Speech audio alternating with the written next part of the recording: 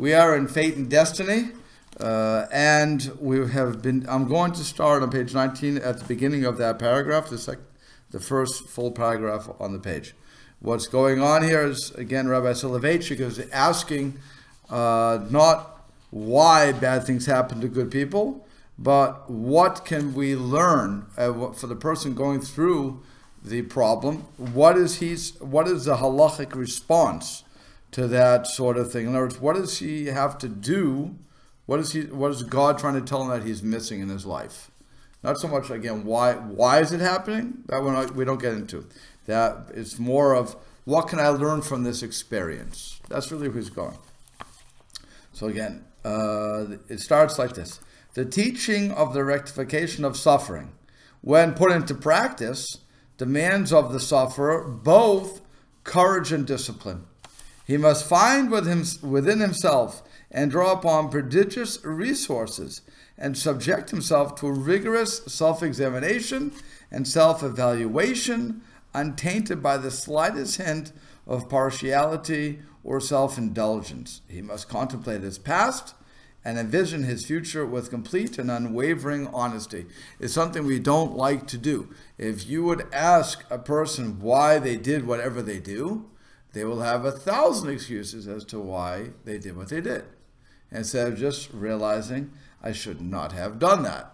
Okay, we always come up with a nice excuse. And what he's saying to us is, when you have suffering, what you have to do is have courage and really look at yourself square in the face, or in the mirror, whatever you want to do, and say, how can I improve myself? Again, not why it's happening, but what can I do to improve myself? Because if I improve myself, the natural result of following the mitzvot is Hashem will remove all these things from me. Okay, it was not easy for Job to mend his suffering. Remember, he went through this whole thing, 45 chapters worth of convincing the people why he didn't deserve this. So it was not easy for him to do it. And we as well, faint-hearted and weak-willed, as we are, bound in the chains of fate, which is, remember how we define fate. Fate is a passive situation. Something's happening to me, as compared to destiny, which the Rav is arguing is active. I make my destiny. So he's saying we're bound in these chains of fate, saying it's going to happen no matter what I do, and lacking personal fortitude. Are now called upon, these same people are now called upon by divine providence to clothe ourselves in a new spirit, to elevate ourselves to the rank of the rectification of our afflictions, which are demanding of us that we provide them with their deliverance and redemption. It's a beautiful way, by the way, to look at bad things that are happening to you. Is, as we would say, they're a kapara, they're an atonement. But again, I have to recognize their ability to atone for whatever it is. But I also have to now look and say, what am I doing? How can I improve my relationship with God? If I know, and let's be more simplistic about this. Let's say that I make brachot, but I'm running through it. Or what's going on is I sometimes will get up from the table before saying Birkat Hamazon. I didn't bench. I didn't say the grace after meals. So, and I may forget. So you have to be careful with that. And so on and so forth. Take the simplest things in life that I didn't, when I put my shoes on, I'm not really careful to put my right shoe on first, then my left shoe, tie my left shoe, tie my right shoe, untie my right shoe, untie my left shoe, take off my left shoe, take off my right shoe. I'm not careful with that. Okay? And so that could be what it is. If I'm not careful in that rabbinic injunction, I may not be careful in the biblical injunction. One thing will lead to another. The best thing is for us to think about this is the stop sign. We all see stop signs. The question is, do you stop, come to a complete stop at the stop sign, or do you do what most people do? You slow down and roll past it. Okay? So if I slow down and roll past it, I'm breaking the law. So the same thing with the Torah. If I'm willing to break the rabbinic law, sooner or later I'm going to come to break biblical law. So I shouldn't break the rabbinic, nor should I break the biblical. So for this purpose, we need to examine our own reflection with spiritual heroism and total objectivity. Because again, we love our excuses. We will come up with 1,000 reasons why nothing's really different. Why should I be being? Why am I? Why should God suddenly want to punish me now? And it's much easier to blame fate than to blame myself. I always want to blame somebody else. That's very easy to do. But once I blame myself, take again, square on the chin. So that's a lot of spiritual heroism going on there. That I have to say to myself, what am I doing wrong? How can I improve? Again, I'm not saying that that's the direct cause of what's happening, because you could have done something 5 years ago, and God has a long time to pay back. It's something we have to always understand. God doesn't pay back instantaneously. Otherwise, we would know not to sin.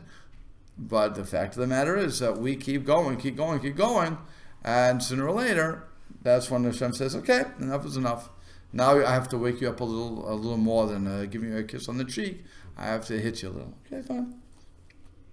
This reflection breaks through both past and present together in order to confront us directly.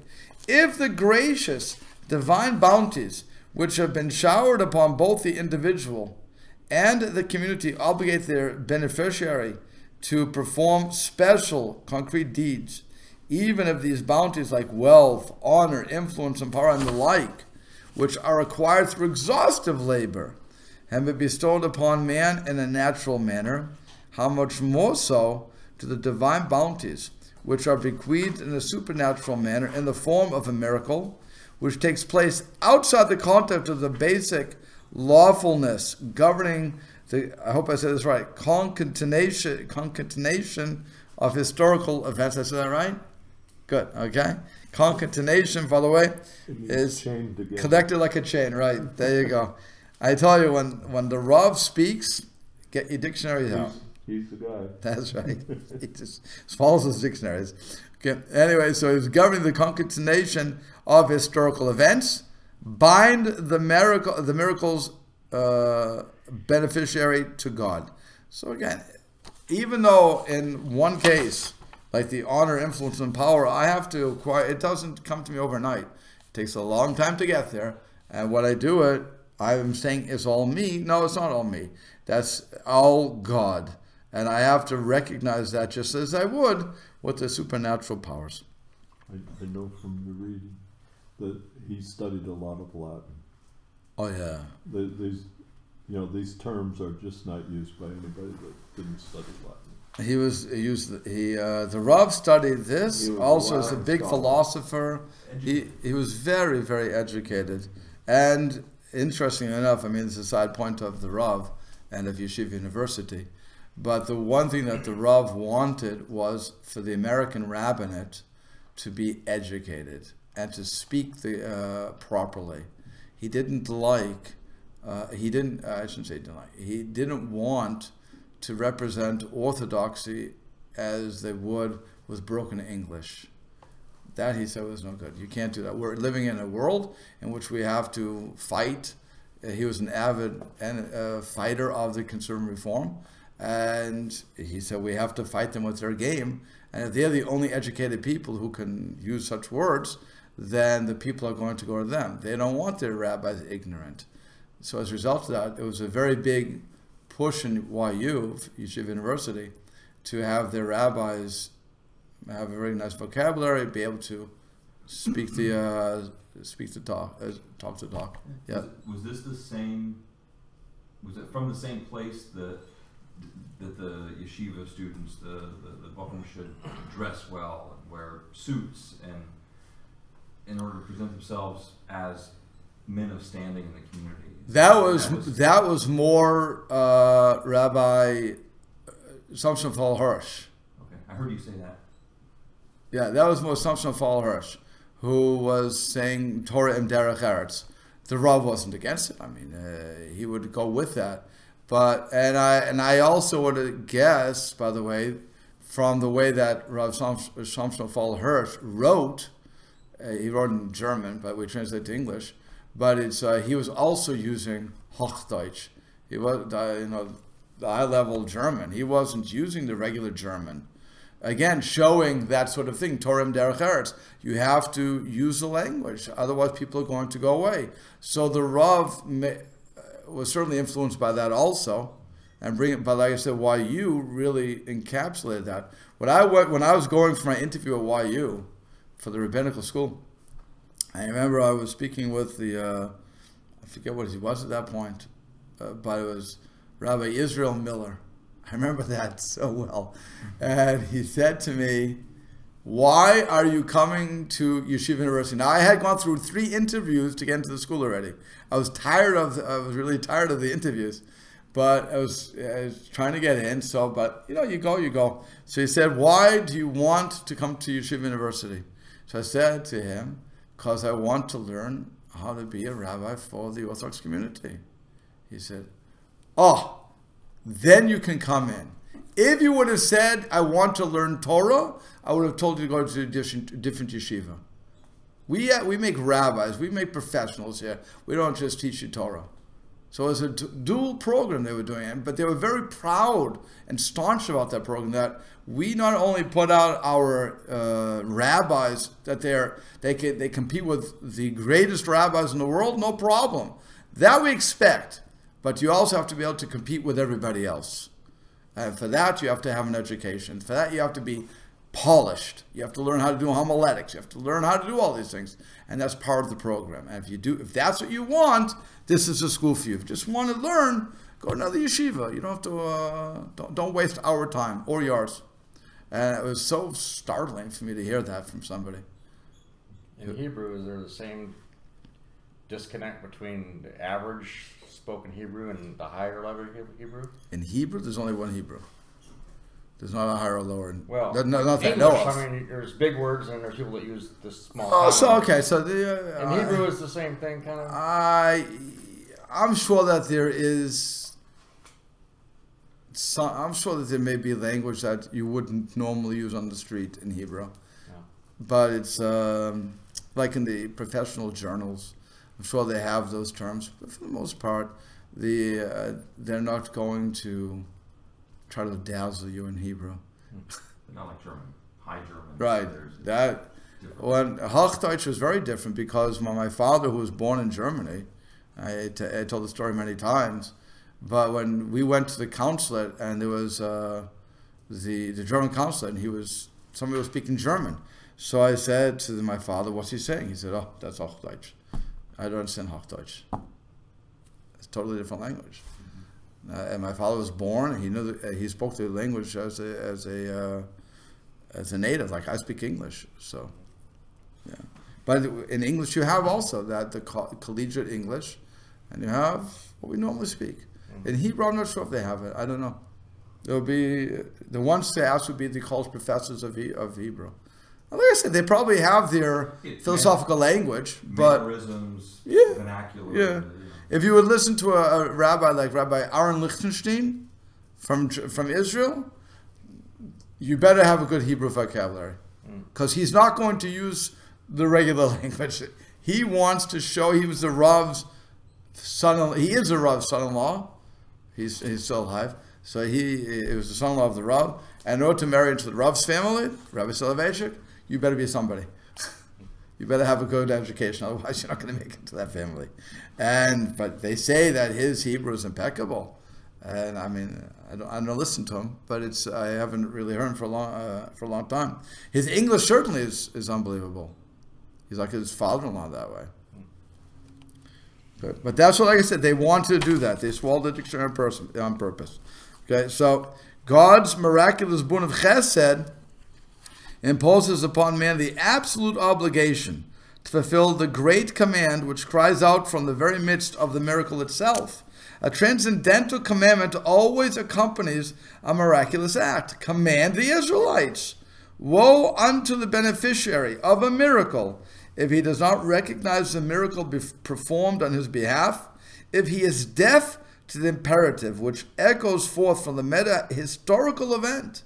How unfortunate is he who has enjoyed God's wonders if the spark of faith has not been kindled within him, if he is conscious does not tremble and take heed at the sight of the extraordinary occurrence. Now, for those, I think it was only, no, were you here on the Lunch and Learn this past week? I was not. Okay, so your boys were. So we on the Lunch and Learn, as Bill knows, we talked. Actually, it was interesting. We were talking about miracles, everyday occurrences, and I hope they enjoyed it. They did. Okay, and as far as the miracles that we all consider a miracle, but what the Rav is saying here is, if you see miracle and you're not affected by that because you're so dense, I feel bad for you. It's basically what he's saying. Woe to that person, how unfortunate he is. You have a miracle right in front of you and you don't recognize that? Wow, that's how disconnected you are. And as a result, you won't be able to grow from it. Okay? And that's what he says here, next paragraph.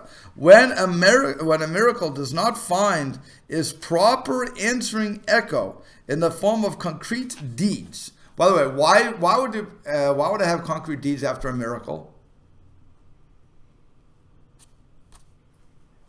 Brachos? Sorry? Yeah, say a bracha, you say. No. In other words, I experienced him. He's saying, when a miracle does not find its proper answering echo in the form of concrete deeds. I see a miracle, I experience a miracle, I should have concrete deeds as a result of that. Why? You should be happy and But why should I have praising concrete God deeds? for that. What does it mean to praise God? Connected. Why should I be connected though? Why specifically after a miracle? It's the same as the woes that you're experiencing. You know, not why is this happening, but it's happening. What do I need to do? What do I need to learn? What do I need to do now that I've been clued into this? Clued in. Now Now, I have so awareness of this miracle. I need to then. What do I need to do? Okay, but the awareness of the miracle makes me aware of God. Yeah. In other words, why do we not follow the law? Think about that. Why don't we follow law? Why is it I'm using a stop sign again? Why is it that when you driving at the stop sign, we don't always continually stop? We just slow down, glide through. If there's a cop there, we stop. Otherwise, we make our judgment. If the car's coming, we stop. But otherwise, we make a judgment call. Okay, I don't care who you are. That's what's going to happen sooner or later in your driving experience. But why? Because We're in charge. we're in charge. We don't think anybody else is watching. Again, if somebody's watching, you stop. You're not going to be nutty about it. So when it comes to any law, when it comes to a halacha, why don't we follow a specific halacha? We're not convinced that God's really caring, watching, maybe not even there. We're not so convinced. And then suddenly something happens. It concretizes that God is there. And then we have no choice. We now have to channel that recognition into a concrete event and say, okay, I have to start doing Torah. I can't fool myself anymore. I've just experienced God. Okay, and that's why I believe. So that's Mashiach. Once then it's free will is gone. Right. But prior to that, so yes, it's is there another option?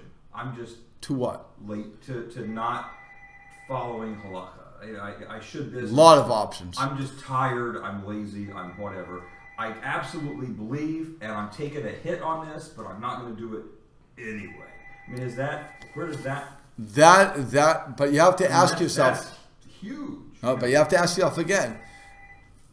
If I really believed that God cares about everything I'm doing, how could I ever be lazy about it? So to arrive at that decision, I obviously don't believe, because if the belief was that clear, Correct. I can't do it. Right. Again, I always go back to, if the cop is there, unless you're insane, you're not going to do it. Or if the teacher is there in the classroom, unless you're insane, or you don't care, because you feel I'm not going to get punished. And by the way, that's why it is. I commented to somebody. I saw one of the teachers in my day. Let's explain. I have to go back. In my day, and then actually everybody at this table, in our day, we could goof off in class. we could speak to our friends in class, but when the teacher walked in, that's the end of it. Or even if we're trying to whisper, if the teacher started to walk down the aisle, you weren't stupid about it. You just stopped. Unless you were willing to challenge the teacher because you wanted a day off, whatever it was, okay? Again, you had to be insane or you didn't care, whichever the case is going to be. Or because you really felt that the teacher couldn't do anything to you. I had one student, and I asked him, he missed a recess, and I said to him, why do you do what you're doing? Don't you realize it's going to hurt you in the future? He looked at me straight in the face and said, Rabbi, please, I'm in 6th grade. Nothing is going to happen to me. In the 11th grade, you'd have an argument. But in 6th grade, you can't even give me an F. He knew. He knew. He told me straight to my face. And I was looking at him with awe and disgust at the same time, thinking, there's nothing. He's right.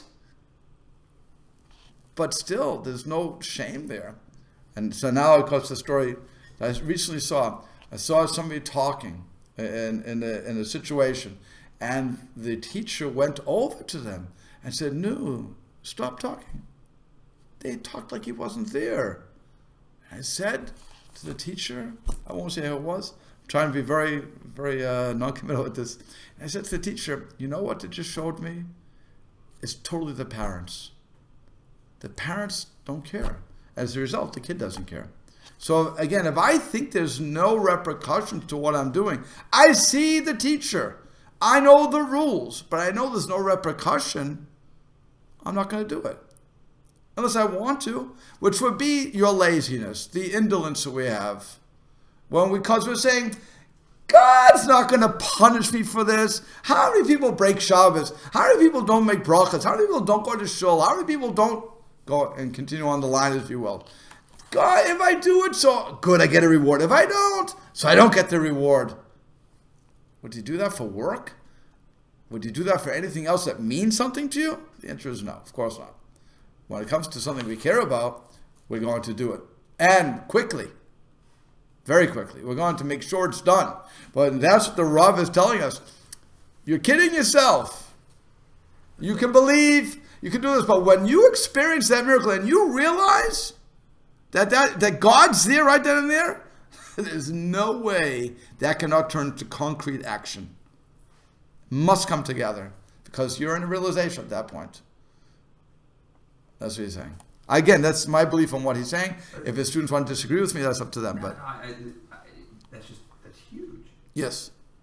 I know. I mean, people, I'll put it in first person. I walk around. I'm a firm guy. Really? Amuna, I've got it. Right. Really? I guess not. I guess I only think I have. He's correct. He's making us rethink our theology. He's forcing that. He's saying, hey, you want to walk the walk, you want to talk the talk, let's do it. But don't say you're this if you're not living, if your actions aren't reflective of that. Again, he's saying if you experience a miracle, and as we learned, a miracle is an everyday occurrence. It's just, what is a miracle, by the way? I said this in class, in the Lunch and Learn, which is not recorded. So that sometimes you have to come to classes for these things. Okay? But a miracle is, the Hebrew word is nes, which also means banner. It's a signet out there that I see it and I recognize, oh, this is what's going on. I have to choose to see it. And that's his point. I have to choose to see it. Once I see it, if I don't act properly and put into concrete actions, there's a problem I'm having with it. And that's what he says. An exalted vision degenerates and dissipates, and the divine attribute of justice begins to denounce the ungrateful beneficiary of the miracle. I experienced the miracle. It should have turned into concrete terms because I recognize God now. I recognize God cares about me. I recognize God's everywhere watching what I'm doing. And I decide I'm not going to do anything. So God says, guess what? The attribute of justice is now going to take over. And again, let's go back to the stop sign. You saw the cop there. You decided, to heck with you. I know better. You drive through. The cop says, Whoa, what are you doing? Pulls you over, gives you, and says, didn't you see the stop sign? Yeah? Oh, even better. I'm going to tick you. I remember I was driving in Canada. I was a rabbi in Canada, and the train was coming. So as the train was coming, I didn't want to wait for it, so I went around. I really didn't see the stop sign. I didn't see it. And I was going down, and I saw the red light. I stopped the red light. Next thing I know, the cop's behind me. Woo woo. So what I do? He said, "Did you see the?" He knew me because I had the clergy thing, and I was the only rabbi in town. So he said, "Rabbi, even if the train is coming, you still have to stop at the stop sign." I said, "There was a stop sign there?" So he looked at me. He said to me, "If you didn't see the stop sign, I have to ticket you. If you saw it and just made a mistake, I don't." I said, "Oh, that stop sign." Because he was telling me, "I don't want to ticket you. You're a rabbi. I'm not going to." He didn't want to. In Canada, apparently, they're very religious. They don't want to take on the clergy. Okay, at least when I was there. But I actually went back to see the stop sign. Yeah. I had to see what I missed. I was so curious. And I was thinking, it's so big. How did I miss it? But that's what it is. If you miss the sign, the cops are going to pull you over. God's going to say the attribute of justice is kicking in here. Because you didn't see it. You didn't recognize what's in front of you. So now I'm going to make you recognize it. You could do it the easy way or the hard way. We'll do it the hard way. It's up to you. Mercy or do you want justice? Right. That's all. How does this work on the small side, though? I mean, that I took a breath. I mean, look at biology. Look at that we're here.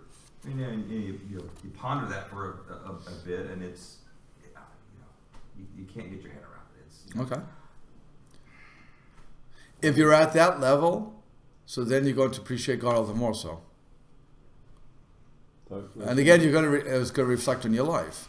The question is, what do you do? In other words, he's saying at whatever level you're at, if you recognize that God is there and you don't answer it in a concrete manner, you're stepping up for some woe. Huh? Yeah, what are you doing to yourself? Do you really need me to slap you? Why do you need that? You're recognizing it's me. So again, does it happen instantaneously? No. Hashem knows his creations. He knows his children. Well, like we know our children. And the cop knows us sometimes and says, okay, it's been a long day. How many times does he pull over a woman with the kid screaming in the car? And because she did something wrong, and she knows she did something wrong. And he says, you know you did this. She said, officer, I know. God knows I know I did something wrong. You pulled me over, I must be wrong. But they were yelling, they were screaming, and he has compassion on that person and says, okay, you know what, be careful and go on. That's happened more than once, and I've heard 1,000 stories about that.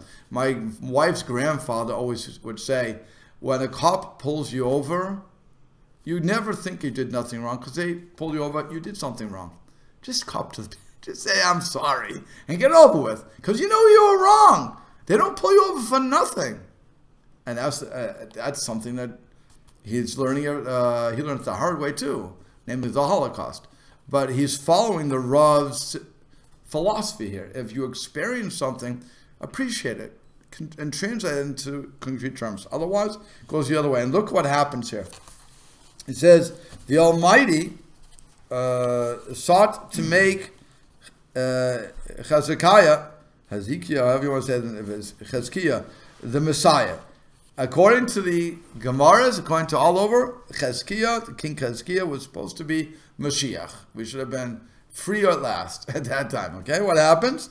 And Sancheiriv, the evil guy, was to be Gog uMagog, the final war.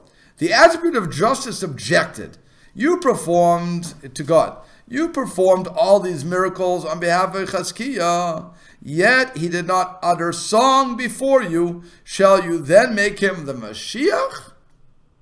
Here, he's doing everything for you. You're getting riches. You're getting everything you wanted. It's a miracle.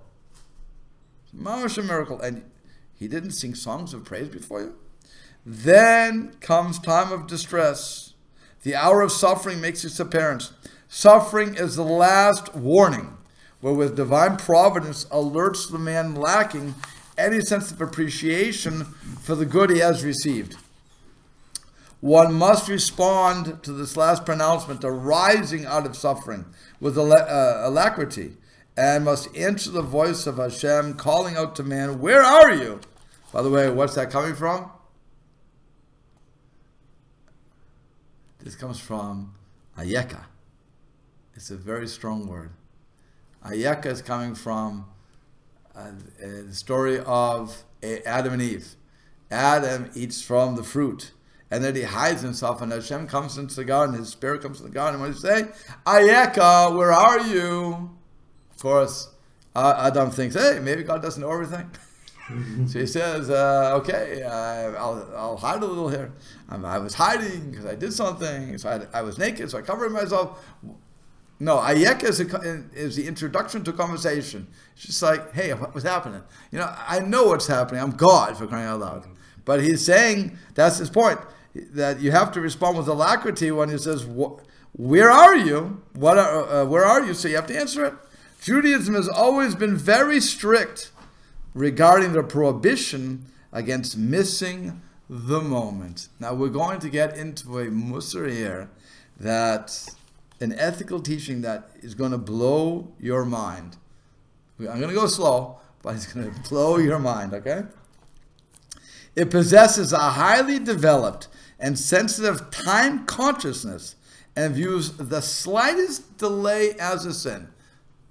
You hear that? The slightest delay, that's a sin. There are occasions when a person can lose his entire world on account of one sin, namely, and he lingered. Your mitzvah comes to your hands, you're supposed to fulfill the mitzvah.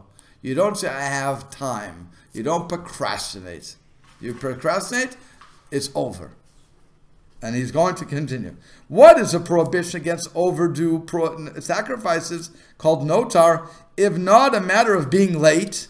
In what does the grave sin of profanation of the Shabbat consist, if not for the performance of work 1 moment after sunset? That very same work that had been permitted 1 moment before sunset. In other words, the action was not permitted. The action itself was not wrong. I'm using a computer right now. Nothing wrong with the computer. Computers are very helpful. It's very wonderful to use. If, God forbid, I was still recording 1 second into Shabbat, I've lost my world. I've created the desecration of God's name. Same action, different time. That's what he's saying. Does not the culpable non-fulfillment of commandments often take the form of lingering, but for a few minutes? For example, reciting the Shema after its set time has elapsed. Now, in South Bend, if you miss Zaman Kriyat Shema, I don't know what's wrong with you. It is so late here. It's maybe 10:30. But okay, if you go to other places, though, it's much earlier. So what happens? When I was in yeshiva, I remember in yeshiva you would stay up very late learning Torah. So my roommate would set his alarm for Zaman Kriyat Shema, 5 minutes before Zaman Kriyat Shema. One of them, my roommates, not all of them. One guy, because he couldn't wake up, so he would set his alarm. He would wake up, wash his hands, say Shema, go back to sleep. Because he said, I have to say Shema. The other stuff I have another hour for, but Shema I had to say. So he would do that. I always said to him, once you're waking up, so wake up a couple minutes early, go to minyan already. No, I'm too tired. Okay. But that's what he would do, because the Shema, if you say the Shema late, you've missed the opportunity. Even if by 1 second, by whatever it is. There's a time limit here. By the way, think about, we're coming to April 15th, right? People are going to go to the last second of 11:59 p.m. to get their thing out. If they owe the government money and it's stamped 1201, they've just got a fine. That's what I've been told. File an extension. You have your accountant file an extension. I know, but I'm saying, let's say they didn't. Yeah. If they didn't, if it's stamped 1201, you've just cost yourself more money. You just got a fine. If the government owes me, you can do it the next week. They don't pay you any interest. But for 1201, something I have a fine. Why? What's the difference? You God? It's IRS. They have guns. What? They have guns. They have guns. Okay, but that's what it is. So he's saying, if you miss it for a few minutes, you think it's bad, it's horrible. You take the lulav after sundown. I'm only supposed to take the lulav during the day. I'm not home during the day, so I take it on. God won't care. I'll take it at night. It's just doing the mitzvah. No, you did it wrong. You did, and therefore you didn't fulfill the mitzvah. If I put my tefillin on, I put my headpiece here, I have not fulfilled my mitzvah of tefillin. If I put or here, wherever I'm going to put it, I have to put it in the right place at the right time. If I put it on at night, I haven't done anything. So that's what he's saying here. And the like, the two kings of Israel, anointed of God and national heroes, sinned, repented fully, and confessed. We're talking about David and Saul. Okay, watch what happens here, though.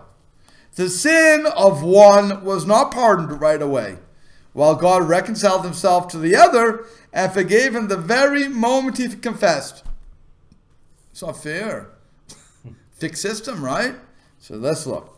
God treated Saul in accordance with the attribute of strict justice and tore his kingdom away from him. However, with regard to David, God tempered justice with mercy, and he did not deprive David's descendants of the Davidic kingship.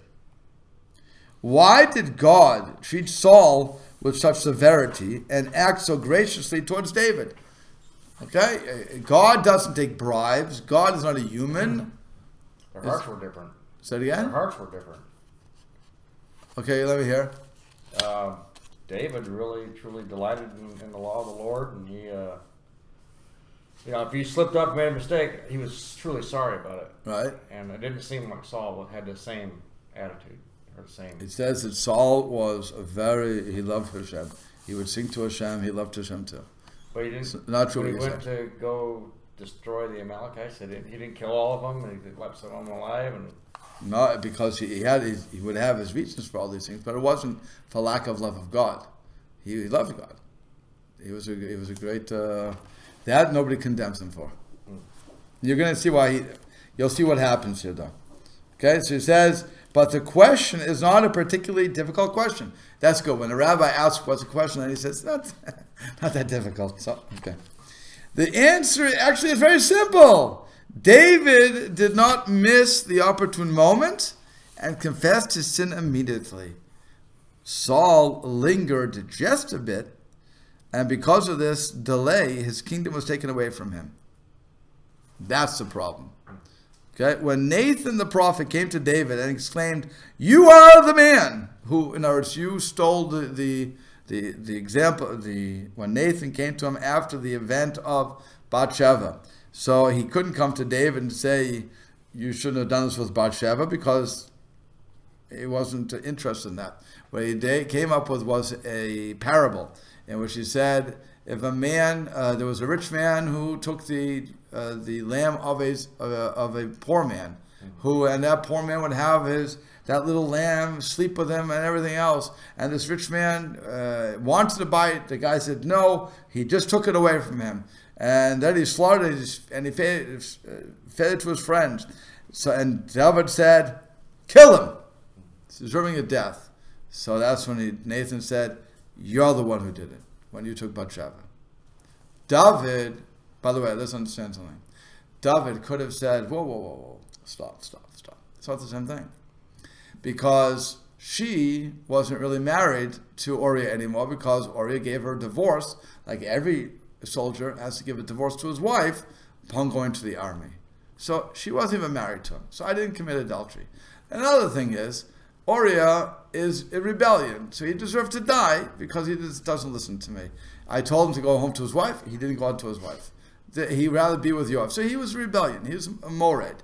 So if he's mored b'malchut, if he rebels against the king, he's deserving of death. I did absolutely nothing wrong. According to the letter of the law, I'm totally innocent.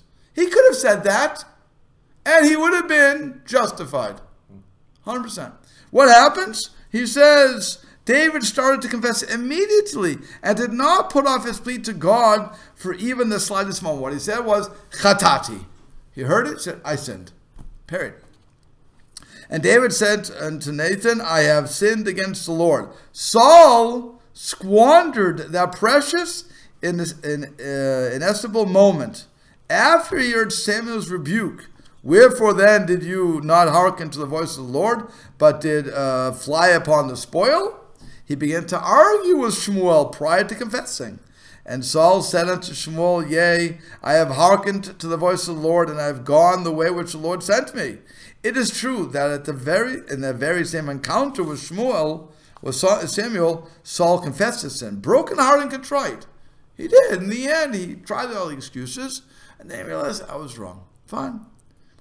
And Saul said unto Samuel, I have sinned, for I have transgressed the commandment of the Lord and your words. But his confession was not forthcoming at the desired moment. And this slight delay brought about the loss of his kingdom. By the time he confessed, the decree had already been sealed, and the situation was irredeemable.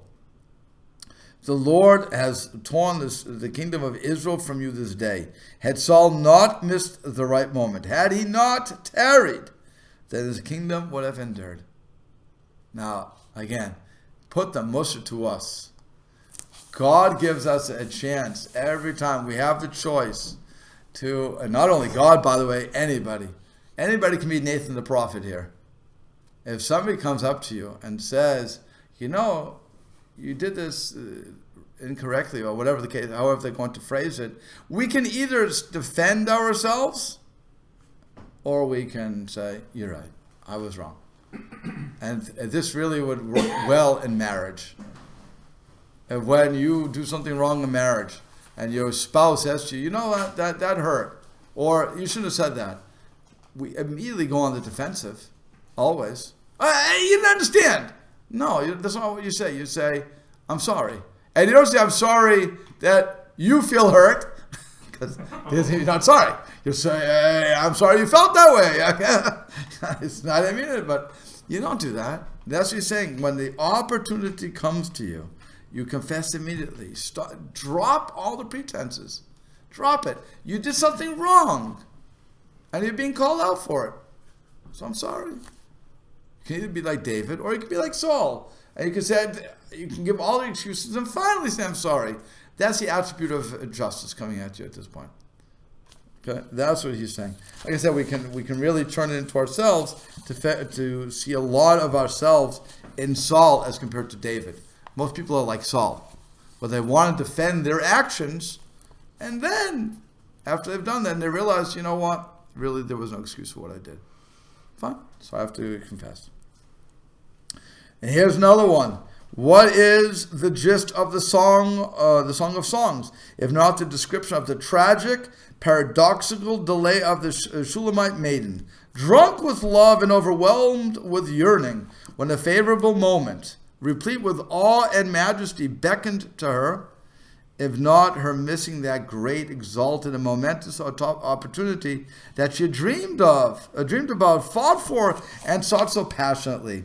The tender and delicate Shulamite maiden, impelled by longing for a bright-eyed beloved, roamed during sun-drenched days through the bypass of the vineyards and over the crests of the mountains, through fields and gardens, and during pale, magical, moonlit nights, during pitch-black nights, between the walls, searching for her beloved.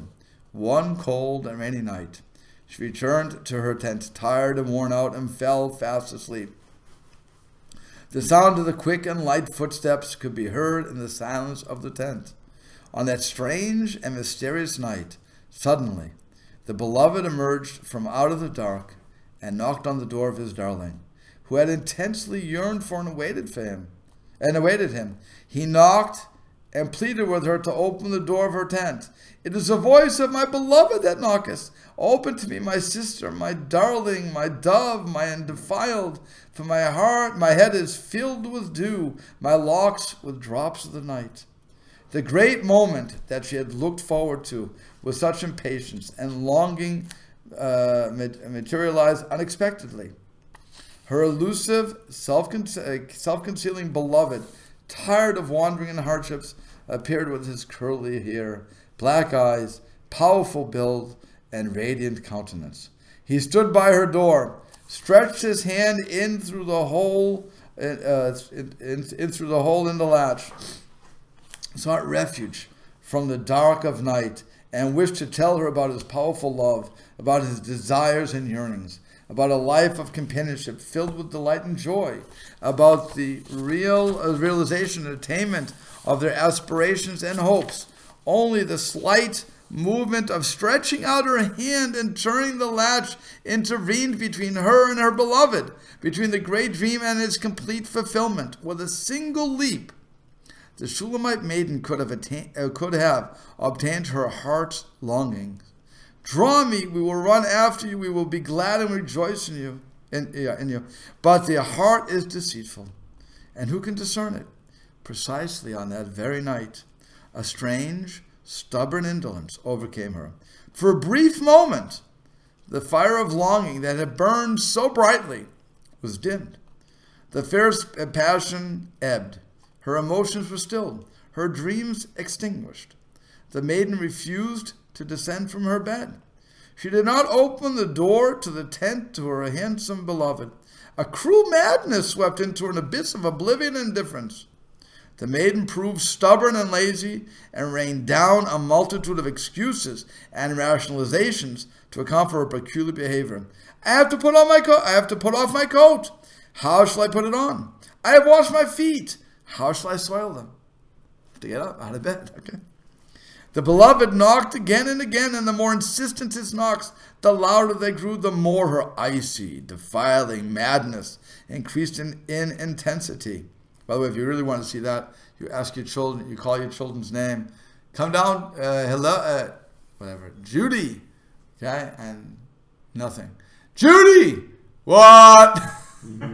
Supper, okay. And you're waiting. What are you doing? I called you, come down, okay? In the whispering, that's what's going on here. The more you do it, okay, I'm coming, leave me alone. In the whispering entreaties of her beloved, as the whispering entreaties of the beloved pierced the silence of the night, the heart of his darling became harder and harder like stone. The beloved continued to knock, pleading patiently, and together with his knocks, the clock sounded the minutes and the hours. The maiden paid no heed to the voice of her beloved. The door of her tent remained shut up tight. The moment was lost, and the vision of the exalted life faded away. It is true that after a brief delay, the maiden awoke from her slumber and, confused and startled, leapt from her bed to welcome her beloved. I rose up to open to my beloved, but she arose too late. Her beloved had stopped knocking and vanished into the darkness of the night. My beloved had turned and gone. Her life's joy was fled. Her existence a desolate wilderness, an empty waste. The saga of her passionate quest began anew. She is still wandering amongst the shepherds' tents, searching for her beloved. And what the Rav is saying to us, and we'll have to stop here, is that if we don't take the opportunity when we get it, we're going to lose it. Maybe for repentance, maybe for acting what we're supposed to be doing, following the Torah, whatever it's going to be. If we have an opportunity, we cannot be lazy with it. We have to just grab what seize the moment, as they say. That's what we have to do. And if we do that, then Hashem's divine mercy comes over us. If we are lackadaisical, that's when the divine justice takes over. So we have to decide on which side we want. And I'd like to stop here. And